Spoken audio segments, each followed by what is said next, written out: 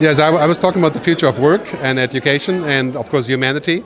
And I think the key point was that I think we need to embrace technology, to use technology, but not become technology. That we need to also keep things for us, and that we need to invest the same amount of resources into technology that we invest in humanity, or vice versa, of course. I think we should, if you look at the low-hanging fruits, the obvious things, be not too ambitious about technology, like using things like the cloud or email appointment systems to make it simple, to do things that will make the life of the customer easy, like online forms and apps and those kind. That's a good way to get started without thinking about how we'll have a robot servicing our customer. Start on a lower level. We need to have a lot more events like this. We get people tuned up with what's happening and help each other. It's always very useful. I think the key message is that the future is already here. It's just that we haven't paid enough attention.